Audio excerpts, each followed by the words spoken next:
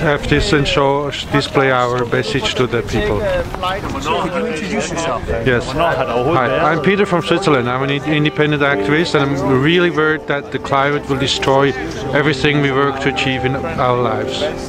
Within COP15, people have been silenced. A lot of people from the global south haven't been able to speak. So it's an overall thing that they're trying to shut people's mouths. The people and the big corporations are given the right to say whatever they want and make these terrible agreements, which everyone will be the victim of later.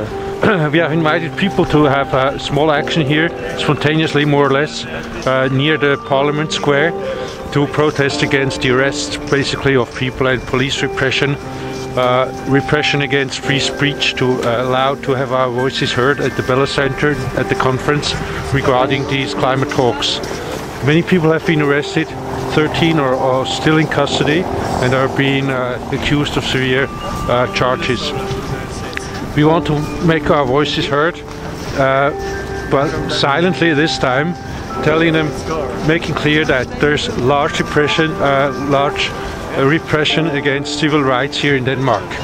People call Copenhagen Copenhagen because there's so much police, there's dogs threatening people, and the police is just everywhere. Like now, we wanted to have this flash mob taking place at Parliament Square, but it couldn't be done because the square is already blocked by the police.